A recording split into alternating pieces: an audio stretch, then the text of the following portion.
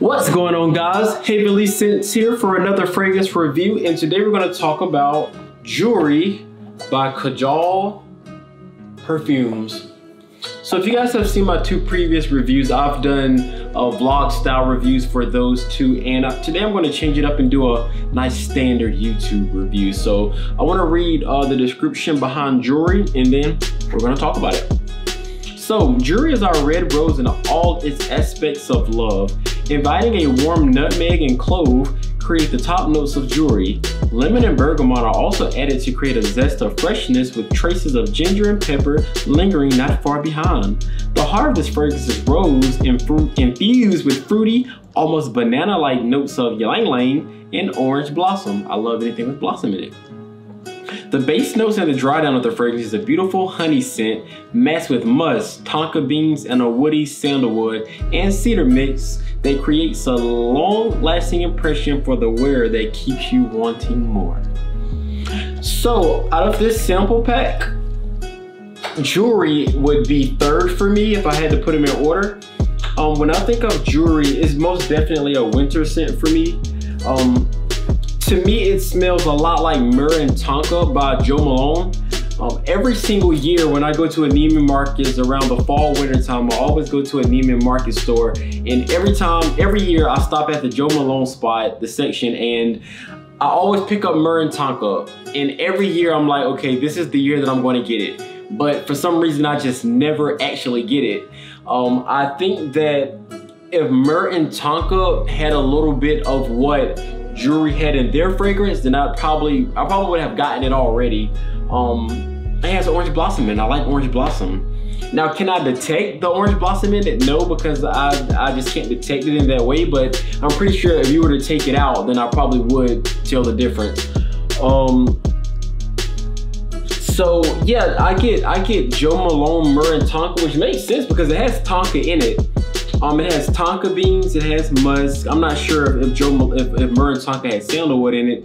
I don't have the notes of Myrrh and Tonka in front of me to compare it, but yeah, it reminds me a lot of Myrrh and Tonka. It's that style of fragrance. So I want to give you an idea of what style of fragrance it is, and it's a Myrrh and Tonka style of fragrance, which to me, that's more of a fall winter scent. There's no vanilla in it, surprisingly, but my nose is picking up vanilla. But not your standard vanilla. For me, it's literally picking up Tom Ford's Tobacco vanilla, even though it has no vanilla in it. So in my mind, this fragrance, to my nose, smells like a combination of Myrrh and Tonka by Jo Malone and Tobacco Vanilla by Tom Ford. That's really what I get from it. It is a good scent. It's a great scent. I like it a lot. It is third for me. But yeah, I think that's probably the most pinpoint and most accurate way to describe this fragrance. So if you have experienced Jo Malone, Myrrh, and Tonka, or if you have experienced Tom Ford Tobacco Vanilla, then with those two scents in mind, it'll kind of give you an idea of Joorie, the vibe for Joorie. So yeah, a little short review today. I ain't doing too much. I ain't acting crazy today. Dage, what you think? Dage is here. Y'all ain't know that. Third wall broken. Fourth wall broken. Dage. She said it's okay. What else, Dage? It smells good. Hop on the camera, Dage.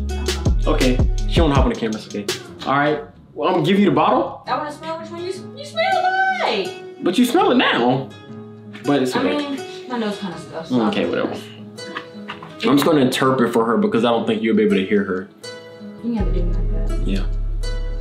This is the one that smells like Vicks. The one that smells like Vicks? No, that's it. You gotta spray it because that's not the one that smells like Vicks. Spray it, Dage. Spray it. It's not Vicks. Whoa. Dage said take it. So Dage is not a fan of Joorie. Okay. It's just very strong. I like it, but it's super strong. She like it, but it's super strong. I don't think this is a casual everyday smell. Heck no, it's not casual every day. To me, it's fall, winter for sure. Yeah, it's definitely like a spice. Oh yeah, it's spicy. It got a spice to it. I wonder if the spice is the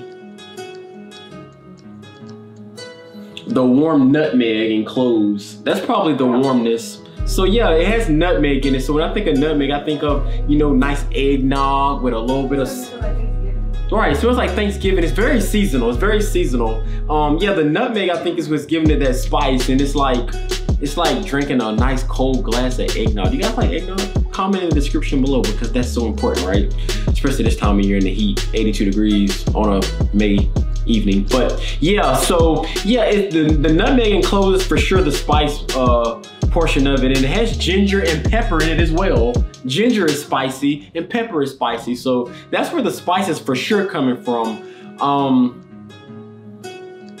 Tonka bean, we talked about tonka beans, we talked about it has honey in it. So all of these notes, honey, ginger, pepper, nutmeg, cloves, these are all spices. These are all, well, not honey, but these are all, you know, November, December types of, you know, smells. Like when you walk into Starbucks and they have their seasonal pumpkin spice, like this is what I would smell like as I'm drinking my pumpkin spice latte. So that's what Joorie is, pinpointed. I have nothing else to say. Thanks, Kajal. That is it. Boom.